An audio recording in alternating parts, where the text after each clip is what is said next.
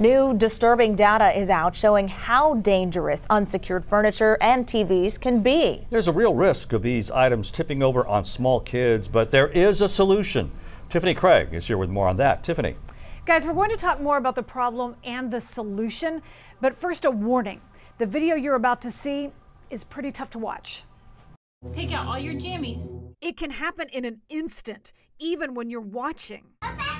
Good job. Those go in the very top drawer.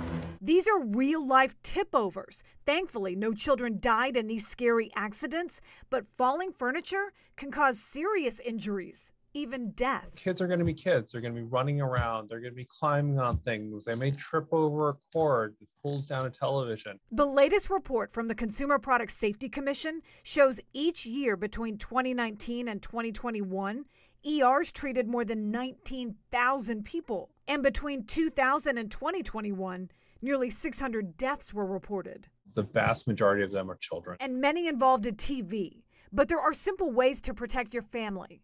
Store heavy items at the bottom of the furniture. Place nothing they might want to grab on top. If there are cords, tuck them away.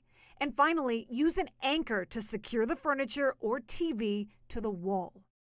And there's a website that can help you secure those items to the wall. The address is anchorit.gov. And on the site, you'll find exactly what you'll need and exactly how to install it. And if you're thinking, oh, this is going to be really expensive, it's not. You can get it done for under $20. Reka? That's a great reminder to do so. Thank you so much, Tiff. You're welcome.